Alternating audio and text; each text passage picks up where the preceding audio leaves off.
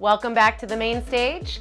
Today our guest is Susie De Giusti with TGIF, Towards Gainful Infinite Freedom. And today we talk about how to untame your speaking potential. Let's get into it.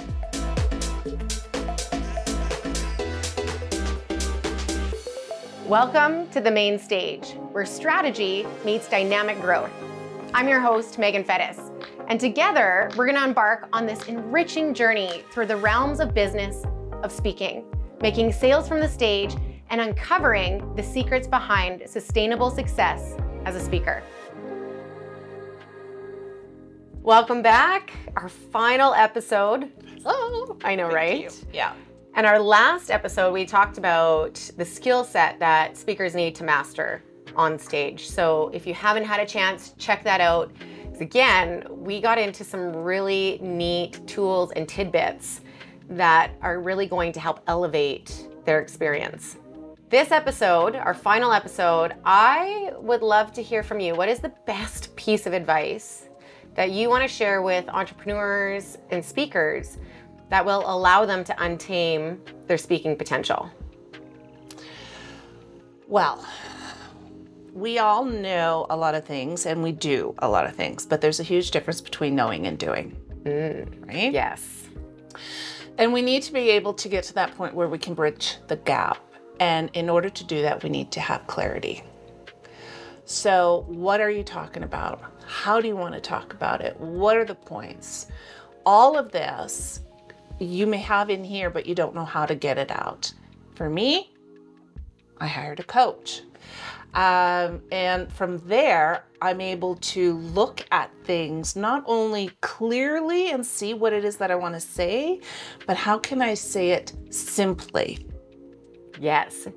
Simplicity is the highest form of sophistication. And I love that quote because often as speakers, we want to be seen as the expert, right? So we, like you say, have all of this knowledge. We have all of these things that we want to share. And what I've seen so often happen is speakers like just try and almost like dump out all of their knowledge so that they can be seen as the expert. But what we forget is that that doesn't make us look like the expert. What makes us look like the expert is if we can take complex ideas and simplify them. And make them simple. Yes. Yeah. We don't have to go into big words and structures and stuff like that. We just need to basically say A, B, C. These are the steps that you need to take. These are what you need to look at, and give a clear definition of what those 3 steps are and let them have it. Yes. And one of the things that is vital and important is to actually speak about less things and go deeper with them. Oh, speaking my language now. Okay, so my background, being Italian, I can talk and I can talk and I can talk. I could talk about a lot of things, right? But if I'm continuously going around and around and around, you're not exactly getting any kind of idea of where I'm going with this. You're just getting a lot of stories and maybe laughing here and there, or we cry a little bit.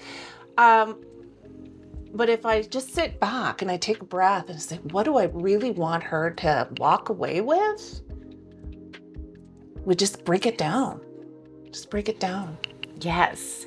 And this is how people begin to really stand out on the stage, is instead of trying to cover a lot and just kind of skimming the surface with it. I know we kind of talked about this in one of the previous episodes around story, going deep, but we want our content to be really simplistic, but deep, right? Really getting into a little bit more meat and potatoes. It's a little bit more of a farm mentality, I guess, saying, but really getting into like the depth of things so that your audience is walking away with massive value. Yes. And one other thing I have to say about that is for those of us out there who have struggled with perfectionism, it's being able to say, okay, I know I want to say all of this, but I can't. And then be able to turn around and say, I need help. Right? Yeah. I want to be able to make a difference, but I need help. And it's so common, right? Like, as I always say, every single person is a master at their modality. They're the expert in their knowledge. And then there's their audience, right? And so it's really about learning what you need to have in place to be able to bridge that gap, because they get very complex with their thoughts and ideas, trying to share everything, that people get overwhelmed, they get confused, there's no clarity, and they can't take action on anything. The second one is they don't speak the language of their audience, right? So we need to simplify our language so that the concepts, the ideas resonate. And then the last one is having a structure. So understanding what the audience needs and how they need to flow through it so that it really speaks to them on all levels. Yes. And that's where you know what you know, you do what you do, but you build that bridge to be able to do it all in an effortlessly way. And that's why I say coaching, for me, a coach always needs to be coached. And I needed the help, so I got it. And not to be afraid to ask for that help either, because you only grow. Yes, absolutely. And having somebody to take a look on that outside perspective, right? Because we are very close to our work. And as entrepreneurs, our work is very much connected to our heart. It's connected to our personality. It's connected to really every aspect of who we are. As much as we like to say that it's not, it is. And so having that outside perspective also helps to bring in that clarity. Yes. And it helps to bring in that simplification. I couldn't have said it better myself. Now, I want to kind of go even deeper into this aspect, because one of the things that we do in the structures of the talk is we start with clarity as the foundation. And we start with the end in mind, right? Like, what is it that you're offering? What is the direction that you need your audience to move in?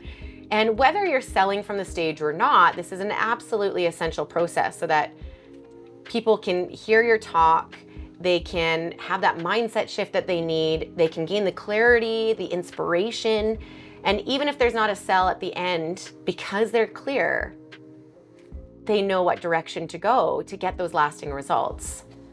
So can you share a little bit more with me about like kind of what that journey was like for you, kind of discovering that end in mind process and building your talk from there?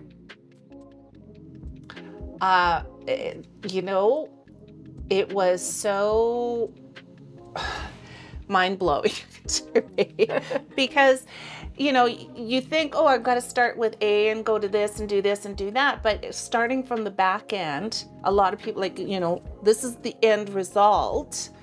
A lot of us don't think about that. And I really wasn't thinking about that when I was starting out with my speaking. Yeah, I just want to get out there and share the word. Right? Look at me.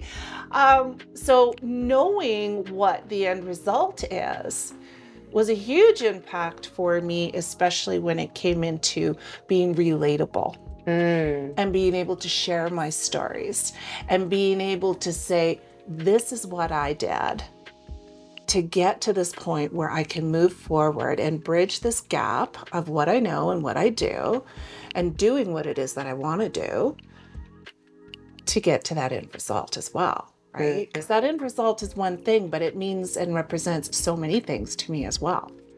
Exactly. It's not just one thing. No, it's not. Really, as an entrepreneur and as a speaker, our job is to really care about our audience and our potential clients. So much so that we know what that next step is for them, right? And that's where that end result really comes in. Yeah. And when we build everything structured off of that, there's a lot more intentionality on how can I serve and how can I support them in getting the results that they truly deserve. And you've said the key word there is serve, right? It's not about me. My talk is about me, but it's not about me telling you and, getting you to do whatever it is that you want to do. No, it's me sharing my experiences because I want to serve you in a way that you move forward in that kick-ass life, that best life, whatever it is that you want to do, right? However it is that you want to do it. I'll be there along the journey. That's my service to you, is to promote you, to say, yes, you can do this, to give you whatever it is that you need to get you up and have a thumbs up day. Yes. That serving is absolutely key. Yeah. I feel like that's like the number one ingredient that creates success. I would have to say, yes, it is. Right? Because it's certainly not ego. No. Nope. Our ego will take us so far, and then that's it. It maxes out. Yeah. Serving, because we are connected beings. I really don't believe that we are on this planet to create our own personal success. We're here to create success as a community, as a whole. And so how do we do that? We focus on how do we serve other people. Absolutely. We create that community. Yeah. Right? Brilliant. Oh my goodness. I feel like we could talk for hours about this kind of stuff. I'm sure we can. Oh yes. There's many times that we will continue this conversation going. With a bottle of wine next time. Ooh, yeah, I dig it. I'm down. Well, thank you so much, Susie, for being here, for sharing so many valuable tips and tools with our audience. This has been incredible. And I'm so glad that you were a guest on the main stage with Meagan with me. It's been truly an honor. Thank you for having me. Now, before we close off our show, again, I'd like you to share with our audience how they can get in touch with you, how they can learn about what it is that you do to serve them. So I want you to hop on over to tgifreedom.com and you'll find all that you need to know about me a little bit more and how to contact me. And I hope that I can hear from you soon. Amazing. Thank you. Thank so you. much. This was so much fun. As the curtains draw to a close on today's episode of The Main Stage, remember to apply the lessons learned and embrace the journey ahead. It's Meagan Fettes urging you to keep striving for excellence in your speaking endeavors and your business pursuits. Until next time, stay inspired and keep shining.